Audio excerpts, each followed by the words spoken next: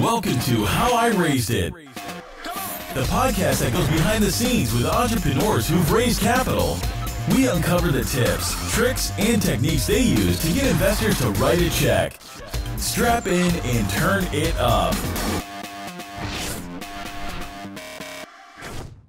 Hi, welcome to another episode of How I Raised It, produced by foundersuite.com.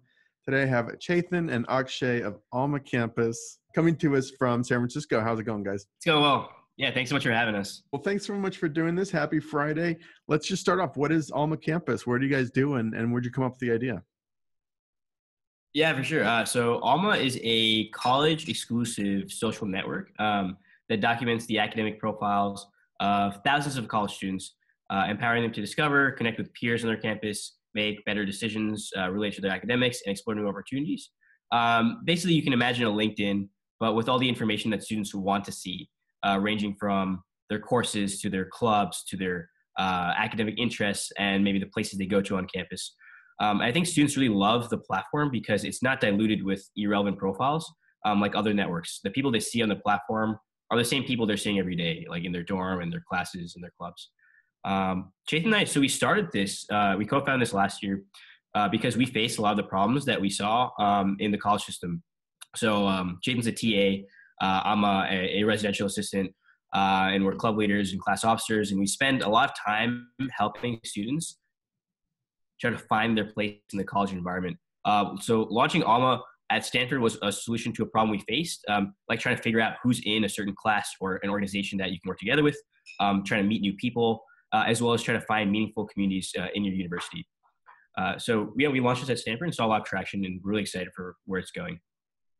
Are you guys students now, or did you recently graduate, or what? Yeah, so we're actually both rising seniors at Stanford. We study computer science. So before working on Alma, we were kind of finishing up our degrees, taking a few AI courses, and yeah. Fun. I mean, it kind of invites the obvious comparison to Facebook's early days. Do you guys get that a lot, or is it kind of, I don't know. What do you? Yeah. We get that actually almost every time we describe this platform. And yeah, I mean, early Facebook did a little bit of the stuff. A lot of students loved it because it was college exclusive. They had some information like your classes, and Facebook evolved to sort of get more and more people on board. But that initial use case was still really powerful, and I think that's why Chetan and I saw a lot of value in building Alma. Yeah, interesting. And do you, this is obviously probably a question you can't answer, but do you think you will or can stay exclusive to colleges, or do you think, this is just the next Facebook? I don't know. Yeah, I mean, I think there's a lot of value in being exclusive to a smaller population. And that's actually why a lot of our users are, shifting towards our platform, because they believe that, they'd much rather post to a smaller group of people that they actually encounter on a day-to-day basis. So we want to stay exclusive for, essentially as long as possible. But we do also see a potential option to transfer into alumni networks and communities, which would also maintain that idea of exclusivity in that people would still be connected to their alma mater, which is essentially the basis for our name. But we do think that keeping it within a community is the best option for us. Yeah, that's it. And it looks like if your website's up to date, it's 11 or so schools. Is that about right, or more than that? Sorry, repeat the question. Oh, it looks like if your website's up to date, it's about 11 schools are on the platform. So not yet. So actually, we're just at Stanford, but the goal is in the next month to launch at Cal and USC, and by September to launch at all the UC schools, which is 10 schools. So we're working really hard to get to that goal.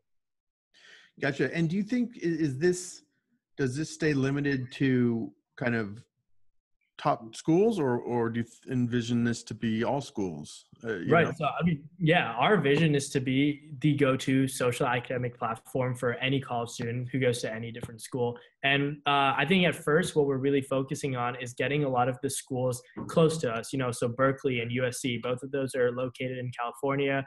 A lot of them have, a very large student body where something like this is really necessary. So we're, finding product market fit there. We're talking to a lot of people in our networks who go to these schools and want to help promote this. But yeah, I mean, after we establish our presence at a lot of these schools in state and slowly expand out of state, we're definitely going to try to hit every school in the nation. Interesting. And so I guess you're gearing up for fall back to school, and I think I saw a job posting for some brand ambassadors or something like that. Is there? Yep, exactly. Yeah. So, I mean, the fall is like the huge time period for us because students are really excited to go back to school. They want to meet more people. They want to sign up for a platform like this. So we're going to use that to sort of build on the excitement for Alma. And along with that is the idea of brand ambassadors. We are currently interviewing lots of campus ambassadors. So we did a nice publicity push last week where we had some people write about our seed round, and a lot of people reached out to us. So we got contacted by students from over 15 universities, people from Duke to NYU, to a lot of the UCs, and these people want to be campus ambassadors for us. So we're building out that program. Do you have to give them a little bit of equity, or can you just pay them? Campus ambassadors, I think we're trying to create some sort of incentive for them that isn't directly money. I think college students don't find a lot of value in that exactly, but what they do like representing is, the brand. So a lot of campus ambassador programs will, give them a lot of swag, like t-shirts and Patagonias and cool jackets. I think that's what we want to try to promote because, every time they wear some of that apparel, it also spreads our brand name. And that way we also don't have to pay in. I don't think we're going to consider the option of giving them equity. Yeah, we'll save that for our employees. Yeah, no, it's interesting for sure. Well, that's exciting. And what's the most common, use case, or what's the most common activity on the platform right now? What are people doing? Yeah, for sure. I think the biggest thing people were using it for was just searching others. So we had over 16,000 search queries, and they're just trying to figure out really who is in this course or class that I can meet with and become friends with. There's some classes at Stanford that have over 1,000 people. So it's really a big need on a college campus. Okay, last question, because we do want to shift to fundraising, but right. You mentioned searching other people is the most common thing. Is it always going to be, Stanford students interacting with other Stanford students, or is there sort of cross-pollination between schools? Yeah, so actually we're launching a new version of our platform, and a lot of that is going to involve, reaching out to people in other schools as well. So we're actually opening up the nature of the platform to allow for cross-school interactions. We still think, and we do anticipate, that most of the search queries, most of the interactions based on, the live feed and the communities you're a part of are going to be restricted within your school because, those are the people you see on a day-to-day basis. However, we did think about the use case in which you do want to contact someone from another school. Maybe you're in a sibling chapter of a club at the other school, and we think that there could be a lot of utility in that. So opening up that network and allowing for that channel to communicate within schools is, one thing that could provide a lot of value to our users. So we're going to start experimenting with that when we launch. Okay, interesting. All right, and how long have you guys been around? When did you start? So we officially, launched January of this year. So we've been around for, 7 months or so now. Okay, cool. All right, let's get to the money. So how much have you guys raised and over how many rounds? I've checked it out on PitchBook, but I'd love to hear it from you guys.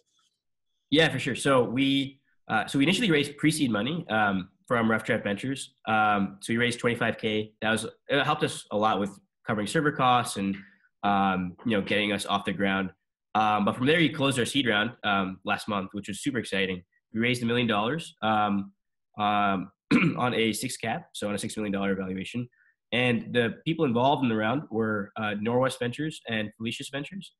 And the angels were Marissa Mayer, and the Marissa Mayer BB Goal, who is early growth at LinkedIn, and Sergio Monsalve, who was a board member at Udemy. A board member where? At Udemy. Oh, sure, yeah. And Marissa is the CEO of Yahoo. I mean, most people know who that is. Yeah.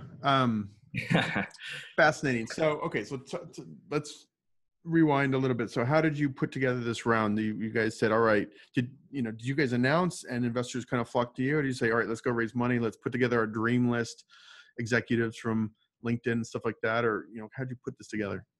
Yeah, so actually throughout the entire year, when we started building on this, we were actually in close communication with Parker Barrel from Norwest Ventures. Akshay is actually a scout for the Norwest program at Stanford, so he spends a lot of time, talking to both ends and finding entrepreneurs on campus. So we got a few meetings with Parker, and he really enjoyed the projects that we were working on. Especially like the idea of being able to look up people and view their academic profiles. So we spent a lot of time with him in terms of figuring out the direction we wanted to go from there. And then around March, April of 2018, Parker approached us and he said, "Hey, it'd be great to officially fund you in a round," because at that point we had gone through several programs like the Pear VC Startup Garage at Stanford, Cardinal Ventures, which is Stanford's accelerator, along with getting some pre-seed funding from Rough Draft Ventures.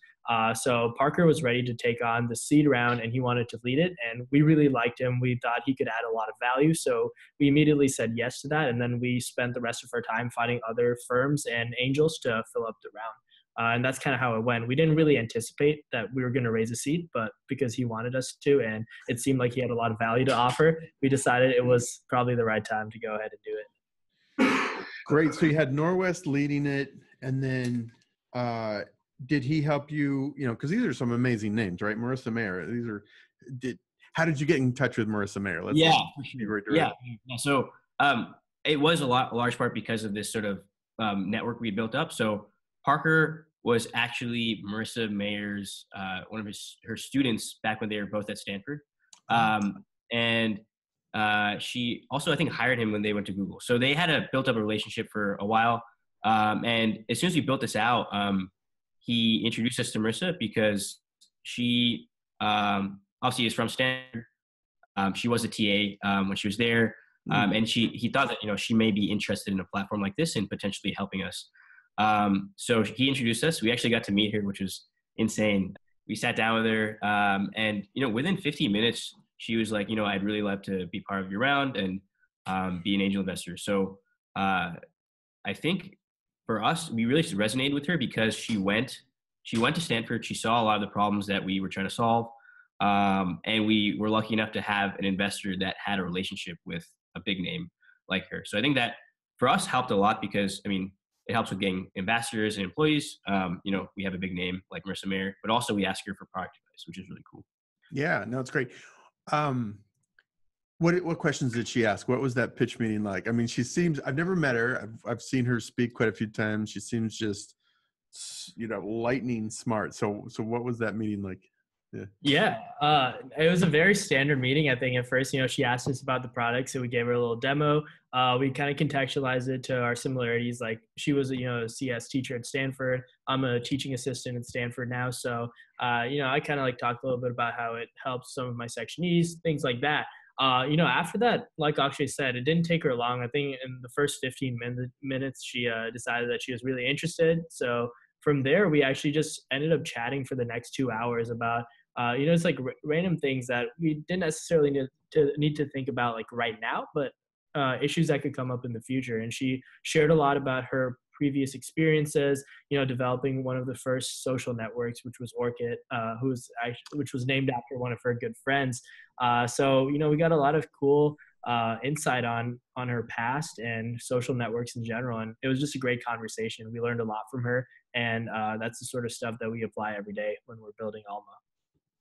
No, that's great. That's great. And going forward, obviously having her is a great brand reputation for recruiting campus ambassadors, but did you establish anything can we have quarterly meetings? I'm just trying to think. The question is really, how will you leverage her in the future beyond just the name on the website? Yeah. Yeah, of course. Yeah. I think the nice thing is, Marissa right now has moved on from Yahoo, obviously, and has a little bit of time on her hands. So what's she doing?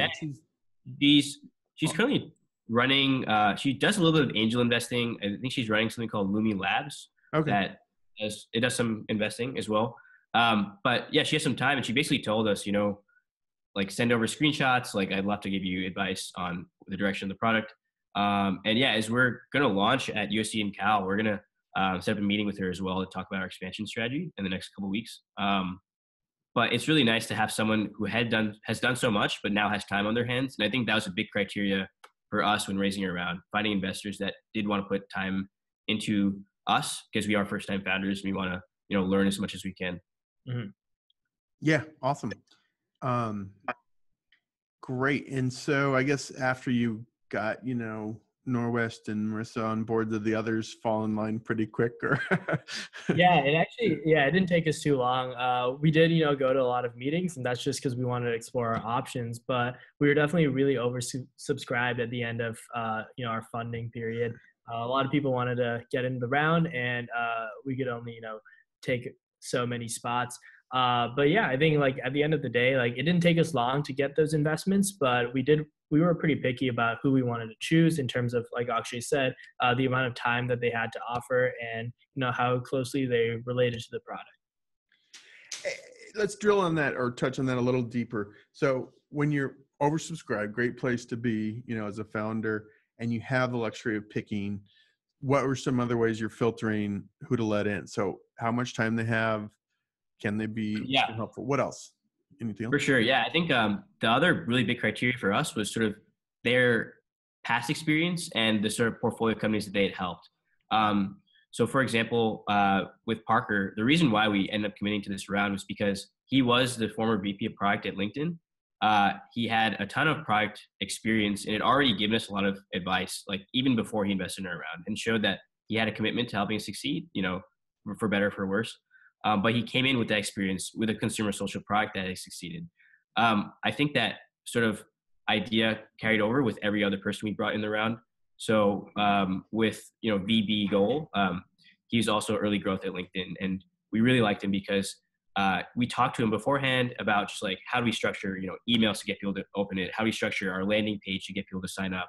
Just like a lot of small things that, when you're first building things out, as a first-time founder, you don't think about, but you have these people who've done it over and over and over again. And we really wanted investors who had that experience before bringing them in the round. Cool. What were you guys, when you were, rewind a little bit. So when you were pitching Parker and Marissa and these guys, what were you actually pitching? How much of the product was live, or was this all more conceptual, or what? Yeah, so we had a live product running, and our metrics were pretty decent at the time. I think we launched at Stanford, and we had around one fourth of the undergraduate population, which is like 2,000 students using our platform, and 60% of them were coming back week after week. So our metrics were looking pretty good, and obviously, there was a lot of work for us to do. And I think in terms of pitching the product, a lot of it is really pitching the vision for where you think it'll go. The product, at that sort of an early stage, it's really hard to quantify necessarily, but what Akshay and I really focused on was showing the real need, the idea that like students really want a college exclusive social network, and kind of like talking about what the product can look like once we launch it to other schools, once we include more dynamic content. And I think a lot of it really has to do with resonating with our vision, and that's the sort of connection that we drew with our investors. Did you launch last fall at Stanford or the prior year? So we launched last fall. I'd say we officially really launched this year in January, but in the fall we were actually like getting a lot of users on board before our big launch in January. So I guess that gives us, as I said, 7 months we've been up. But do that even with that first launch at Stanford, because I had that relationship with Parker, we were asking him for advice from the beginning, even before he was part of the round. So we had a really good relationship with this person that we trusted a lot before we committed. Yeah. No, cool. Did you have any concern when, sometimes there's always the signaling risk when a huge fund like Norwest puts in a little money, if they don't obviously come into the next round, that's a big, red flag. Did you have any concern about that? Yeah, absolutely. Obviously that's a big issue. And, at first we were pretty cautious about that. Like we didn't just jump into taking the seed round just because we were given the offer. I think it took us a lot of time to really consider who we were working with, even like our schedules, because we're rising seniors, how feasible it would be for us to spend a lot of time working on this product, assembling a solid team so that, we can keep iterating and keep developing even though we're still in school. And once we figured out a lot of those missing components, we realized that, our relationship with Parker was strong. He really supported us. more than just founders, as students, as people. We had a great relationship there, and we trust Parker. And yeah, I think we were pretty confident in our ability to keep growing and expanding the product. So we don't think that the signaling risk will be much of an issue. Awesome. I mean, I think you said 25% or a quarter of the Stanford student. That's amazing. Is that baked in virality? This podcast isn't really growth hacks, but I'd love to hear how it spread so quick. Yeah, for sure. I mean, we didn't actually spend any money on acquiring customers. I mean, because we didn't really have money at the time when we launched. But I think we did some organic things to sort of get students to start using it. So we went to professors initially, and they really liked the product. It builds communities in their classrooms. So they would talk about it in their class. We went to RAs. They would talk about it. And we did some like clever things too to sort of get people organically. So we like scraped all of Stanford's emails. And whenever someone you could look up anyone on our platform, and if they didn't exist on the platform, it would email the user saying, hey, like someone looked you up, you should sign up. So we did like, a couple of clever things. And I think as we go to other schools, we'll keep experimenting with getting users organically. Yeah, cool. Right on. And it's amazing you guys are still students. Any thought of dropping out and just going in all the way, or you're going to graduate? Your parents would kill you if you dropped out now. Yeah, I mean, everyone asks us that question, and I think we're so close to finishing our degrees. We have 1 year left, and not that many like tough classes. So I think we're gonna finish, and Parker is really supportive of that. Our parents want us to finish. We want to finish too. So that's probably going to be the road of action now. That's good. Cool. So you raised $1 million. Do you know what kind of runway is that? Like 12, 18 months? How long do you have? About 12. Exactly. Yeah. So about 12 to 18 months. We anticipate at the rate we're going, maybe we'll have to raise again in the fall of 2019. And I mean, it gives us a lot of runway to just hire people. So, I mean, with the money we had, we've been able to get like the best of the best. We brought on 2 of our close friends from Stanford. We hired a designer who has been building social networks for like 15 years. And we imagine as we keep growing, the money will go towards getting some more campus ambassadors and hiring some more engineering talent, because we're trying to launch to 300,000 students by the end of the summer. Yeah. Do you see any, I guess, when you were talking about taking this around to teachers and professors and stuff like that, is there not something in place already beyond, Facebook and Snapchat and stuff like that? Is there much competition for what you're doing? Or are you guys pretty open territory here? Yeah, I mean, obviously there are always competitors of some sort. So, I don't think there's really much that necessarily aligns exactly with what we're doing, but there are a lot of organizations that have a grasp of, the college campus, a lot of the student bodies at several different schools. And a lot of these platforms are very educational focused. They focus on administrators and they put students second, which is why, we wanted to be that first platform that goes into a university and says, hey, we're going to build this from the ground up for the students to, communicate with other students, and not necessarily for administrators to communicate with students. So yeah, I think, and at the end of the day, obviously when you build any sort of social media, you're kind of like always competing with Facebook or Snapchat or anything else that sucks up people's time. So yeah, we think that if we can provide enough value for college students and show them that, this is something they should be spending their time on, and maybe even make their lives easier than some of the other platforms they use, then I think we can continue to grow and get a large portion of college students across the nation. Cool. Have you started thinking about that next round yet? Or I mean, the ink is barely dry on this last one. So yeah, I mean, we've been keeping track of our burn rate and where we're going and how we're hiring. But I mean, we have enough money to last us a good amount of time, as we mentioned, like till at least fall of next year. So we haven't thought about raising yet. We're just trying to build a product that works. Yeah, totally. I guess, you prove the model at a couple more schools, and then do you start to think about like big rounds? I mean, again, maybe you're not thinking about that yet, but is that a path you think is probable? Yeah. I mean, I think our next round should essentially be a pretty big round if we're, growing at the rate that we anticipate ourselves growing. Right now, we're pretty busy with a lot of different things, and it's hard for us to, keep thinking about these future rounds, especially because we've never been in this situation before. But I mean, I think a lot of the advice people have given us is just, focus on building a good product, focus on getting users. And then I think a lot of those other things will come naturally if people really love our product. Cool. All right. I'll let you get back to it. You guys are both students and entrepreneurs, so I won't take up too much of your time. Any tips or advice you'd give maybe other student founders, or anything you would do differently if you were doing this all over again? Yeah, for sure. I think at least when we were pitching initially, we focused a lot on the smaller details. We would talk about, our numbers and like students at Stanford and what they were thinking about it. But I think as we started pitching more and more, we realized the things that people were more interested in was the vision. Like, where were we going to go if we were going to really get to every university? Where are we going to be in 5 years? And I think, as an investor, I mean, that's really what you care about, right? You're buying into this vision, you're buying into the founders, and we were selling, we were selling ourselves at the end of the day more than the actual product, because really at the end of the day, I think the lesson I got was that good founders will figure it out. They will find a product that works. Maybe this isn't it, but there's something here. And they'll pivot and eventually, find something that a lot of people want to use. And I think when we started pitching towards the end, we focused a lot on ourselves as founders and why we were the best team to, find this vision and make it work. Cool. Good stuff. All right, guys. I think that's it. Anything you want to plug? Any call to action? I guess campus ambassadors. What are you recruiting for? Or, Yeah, I mean, we're more than happy to get any interest from college students.